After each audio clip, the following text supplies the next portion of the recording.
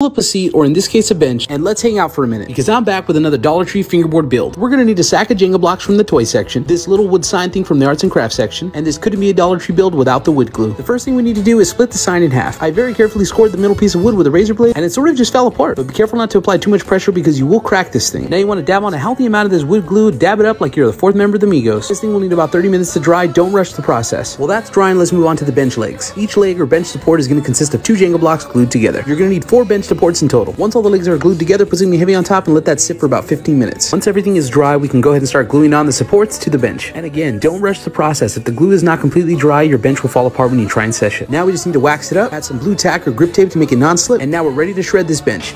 This build was super fun and super easy to make. I threw this all together for less than $4. And if you want to see more Dollar Tree fingerboard videos, tag a friend and let me know in the comments below.